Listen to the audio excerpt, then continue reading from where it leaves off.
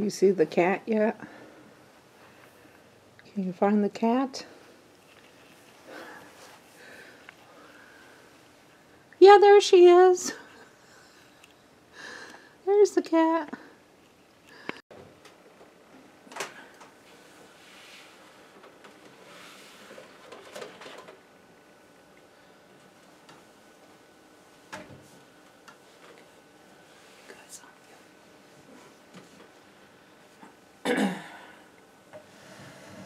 Okay guys, I'm going to work a little bit on the puzzle. I know it's not going very fast. I haven't worked on it for about 3 days though, because of my head. But as you can see, we have it on this frame. And this frame we can like turn around and work on whichever side we want to work on. And it makes it really nice that it's a movable puzzle. And also sometimes tubes can sit here. This is the puzzle I'm working on. I don't know if we'll ever get it finished, but once we do, it's going to be Mod Podged and framed. So anyway, right now I'm looking at tree pieces. The pieces that have the blue, you would think that that would be easy, right? You would think, hey, it's the only part of the puzzle that has blue. Yeah, it's not as easy as you would think. Anyhow, we have gotten more of the tree done on this side. We've gotten a little bit up in this corner. And that's about it. But I thought I would give you guys an update. And I'm sitting under my happy light, even though I took a walk outside and got some sunshine, natural sunshine. I'm going to go ahead and get some more of the simulated sunshine here. And work on my puzzle for a little bit. So this is just one of the things I'm choosing to do this afternoon. John's in doing some work on the computer, book work for tax time. And I am going to do this and then maybe watch a little bit of a show until he gets ready to come in and watch some more of that documentary. So, it'd be really nice if I could get one piece in for you guys, wouldn't it? So you could see that I actually do this, but, and I am the one that does the majority of it. John comes over if I beg him to. If I get stuck and there's a part I really need for him to look at, he'll come over. And then when Katie's home, she'll look. And then Karen and Matt took a look at it the other night, but they weren't here for very long, so they couldn't do any serious looking. I think Matt looked long enough just to tell me I should start buying smaller puzzles. And then I reminded him that it was he and his wife that gave me that puzzle for Christmas. And he was like, oh yeah, now that I think about it, I think you might be right. So I told him that it was his responsibility from now on to make sure that I get smaller puzzles.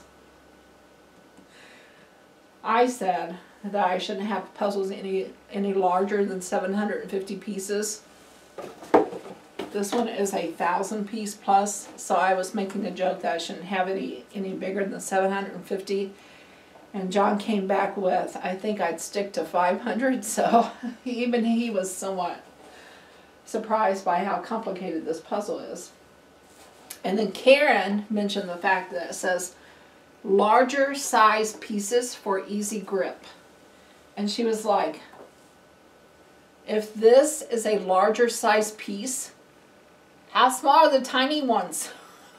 So we've all had a lot of fun with this puzzle. Don't know that it's ever going to get together, but we've all had a lot of fun with it. So,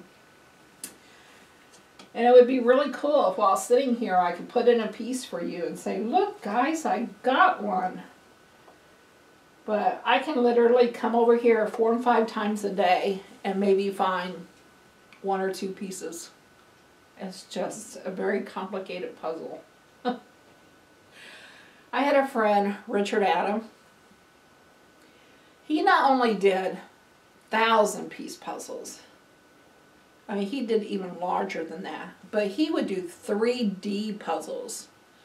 Those 3D ones, he's done like the Capitol building and I can't remember all of them that he's done, but he has done 3D buildings. And I'm just like, I can't even get one side done. And I remember when he did the Capitol building, it was like all of it's white. You know, how do you do an all white 3D 1,000+ piece puzzle? But his brain was just very analytical, and he could just work those, and it was always amazing. So, and he was really funny because he was always challenging himself. So he would actually time himself as to how long it would take him to put a puzzle together.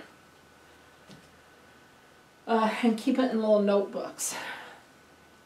The fond memories that different things bring back. You know, like the Afghan bringing back the fond memories of my mother. You know, and working puzzles bringing back the fond memory of Richard. I mean, I have always worked puzzles. As a child, you know, my mom would always make sure we had a puzzle table. And when my children were young, we always had a puzzle table, of course, with easier puzzles. Karen made the joke. I made a joke one day about, I cannot get this 1,000-piece puzzle together. And she goes, well, she goes, Mom, I'm still working on the 12 and 24-piece ones. Because, you know, Emma and Jeffrey are still small. And I said, well, honey, I said, the thing is as the children get older, you will get better at the puzzles. But I said, I may have reached my limit on this one. Anyhow, where was I going with it? Oh, the memories that different things will bring back. So, yeah, working on the Afghans, I think of my mom, or my sister even. Working on the puzzles, you know, I think of Richard. And how my mom was always instilling thinking, analytical things, projects. Anyhow. So, yeah, I'm just not seeing anything right now. So I'm going to turn you guys off so I can concentrate. You're distracting me.